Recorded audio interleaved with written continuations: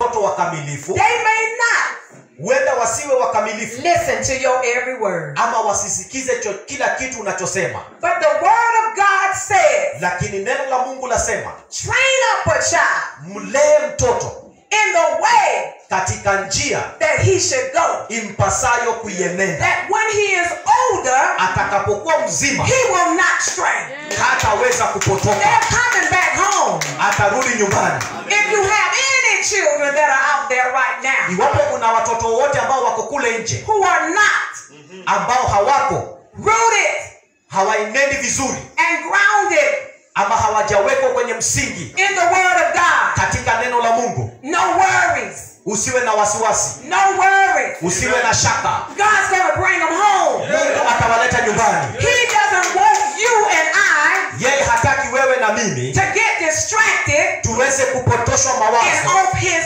right road. na kuenenda katika njia kombo, Because you see, kwa sababu waona, that's the enemy's plan for you. huo ndio mpango wa shetani kwako. He wants to distract us. Anataka asababishe uondoke kwenye njia yake. Have you ever noticed that? Je, umewahi gundua hivyo? We call them PK kids Tunawaita PK kids, watoto in wa the PK. United States. Kule Marekani wanaitwa PK. It's called preacher's kids. Ati watoto wa wahubiri. Those kids are so bad. Watoto wa wahubiri ni wabaya. She's mean. Yeye ni mchoyo. He's not right. Hatembei vizuri. They are disgusting. Ni watu jambazi. And their father, Na baba yao, their mother, mama yao call themselves anajiita women and men of God. mtu mume na mke wa Mungu. So I'm going to talk to you today about what's going on inside of that house. Kwa hivyo nataka kuwaelezea kile kinachoendelea kule.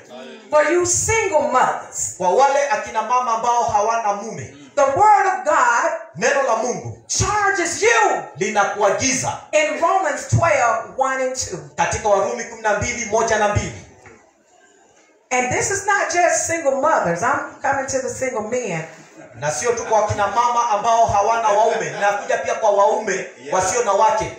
And I need for you Na nitakuhitaji to understand uweza kuelewa that when it says ya kwamba wakati inaposema in the word of God katika neno la Mungu to train up a child ya kwanza kwamba ukaweze kumlea mtoto in the way that he should go, katika njia impasayo it's kuienenda, not just men, sio tu wanaume peke yao, it's for the ladies too. lakini pia hata akina dada. So your little girls need to be trained properly. Kwa hivyo wasichana wetu wanahitajika, mabinti walelewe, waelekezwe katika njia iwapasayo, So does the young men. na vile vile pia kwa wale wavulana. Thank you, Jesus. Hallelujah. Asante Yesu, haleluya. As I go there, Ninapoenda pale Romans 12:1, Warumi 12 aya ya kwanza it says, yasema, I beseech you, therefore, thank you. I beseech you, therefore, brethren. That means I love you. yasema basi I ndugu got zangu something good to tell you. kwamba nawapenda, You're ninataka kuambia close. You're close to me. mko karibu nami, And I'm concerned about you. nami ninawajali. He says, I beseech you, Anasema nawasihi therefore, brethren, basi ndugu zangu by the mercies of God, kwa huruma zake Mungu, that you present your bodies itoeni miili yenu a living sacrifice, iwe dhabihu iliyo hai, holy, takatifu, acceptable to God, kubalika na ya kumpendeza Mungu, which is your reasonable service. ndiyo ibada yenu yenye maana. I'll stop right here and say holiness is still right. Nitasimama hapa na niseme kwamba Holiness is utakatifu still right. bado unahitajika, And it is acceptable to God. na inakubalika mbele zake Mwenyezi Mungu. It's your reasonable service. Hiyo ndio ibada yenye kukubalika.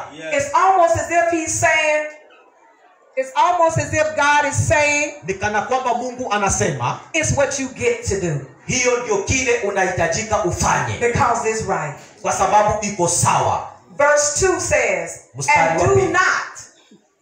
and do not Inasema wala msifuatishe, be conformed to this world, wala msifuatishe namna ya dunia hii, but be transformed bali mgeuzwe by the renewing of your mind, kwa kufanywa upya nia zenu, that you may prove mpate kujua what is that good Hakika and acceptable mapenzi ya Mungu and perfect will of God. yaliyo mema ya kupendeza na makamilifu. It doesn't mean you're going to get it right all the time. Haimaanishi kwamba kila wakati It mambo doesn't yatakuwa mean sawa. that as leaders, Haimaanishi kwamba kama viongozi you're not going to have to go back and get recharged. ya kwamba hautahitajika kila wakati kuondoka kidogo uende ili utiwe nguvu. But God's perfect will Lakini mapenzi makamilifu ya Mungu is a maturing ni kwamba ni ya kukomaa. in the Word of God. Ni kukomaa katika